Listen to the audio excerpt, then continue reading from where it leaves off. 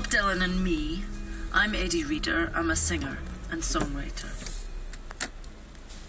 When I first heard Bob Dylan sing, I was kind of blown away. It was an album called Blood in the Tracks, and I heard him sing Simple Twist of Fate, and I knew that he was the guy walking along the docks with a parrot that talks, and I just suddenly heard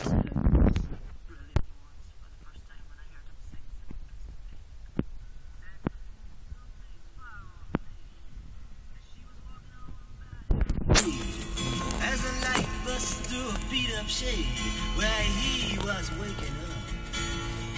She dropped her coin into the cup above a blind man at the gates and forgot about his simple.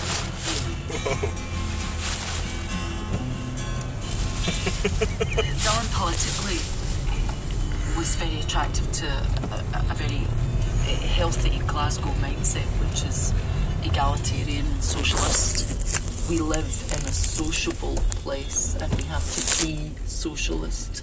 I think Dylan's stance at the beginning, being an individual, being very smart, but also lending out little pithy, gorgeous insights into how we could manage our lives. In every stanza, every line, he tells us how it should be and how we should be behaving.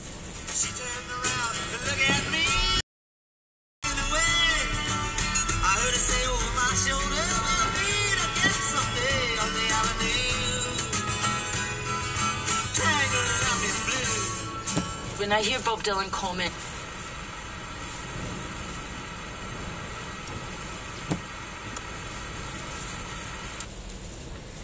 Hur är det?